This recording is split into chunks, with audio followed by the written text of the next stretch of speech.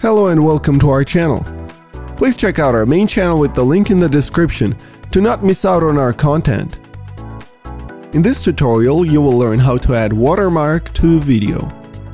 Do you need to watermark your footage to protect it from being stolen or claimed as someone else's? This is going to be quite an easy job, so let's get to it.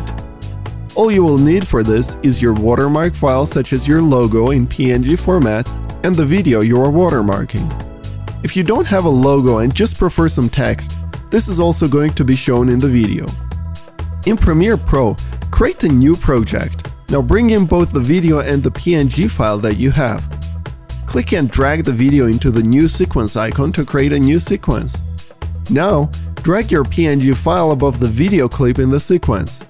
In Effects Control Panel, adjust the position of your watermark. If your watermark doesn't have transparency already, just slide the opacity setting down to your taste. Make sure to also drag the edges of the watermark clip to the beginning and the end of your video clip. If you'd like to use regular text instead, just click on the text icon and click anywhere in the preview window. Now type in the text.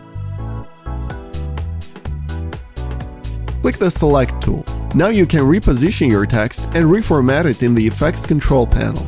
Make sure to also drag the edges of the text clip to the beginning and the end of your video clip.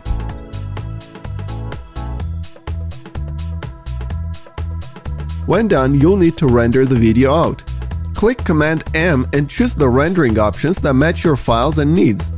For this tutorial, we will be exporting an H.264 file with the high bitrate setting. Click Export or Add to Queue if you want to use Adobe Media Encoder for the render. Now you have a watermarked video with the watermark hard printed into the video. What else can't you do in Premiere Pro? If you liked this video, don't forget to give it a thumbs up and subscribe to our channel. And make sure to press the bell button to be the first to know about our new videos.